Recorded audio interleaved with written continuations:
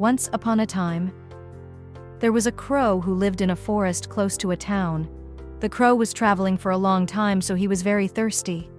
He looked around for water to drink, but was unable to find any water source. He flew all around the jungle and in the nearby town.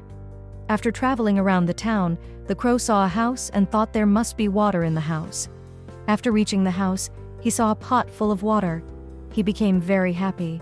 But now the problem was that the water level in the pot was very low, and the crow was unable to drink water from the pot.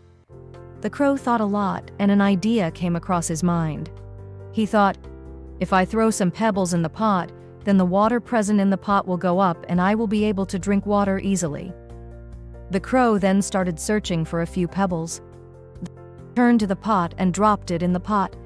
Gradually, by dropping one pebble at a time, the level of the water rose a little, but his beak was still not capable of drinking the water.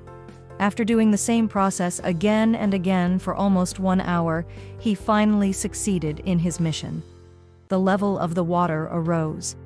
The level of the water had finally risen to the rim of the pot, which was easily accessible for the crow. The crow was very much happy, and he rapidly dipped his beak in the pot of water and started drinking from it. He drank and drank the water until he was incapable of drinking more. Then the kind-hearted crow also invited other thirsty birds to drink water with him. Lots of birds came to drink the water from the pot. They all thanked the kind-hearted crow and flew away. So, we can understand from the crow story that by doing some brain work along with a little hard work, you are able to achieve anything you want to or aim for. Moral of the story: if you try hard enough and do not give up, one day success will be yours.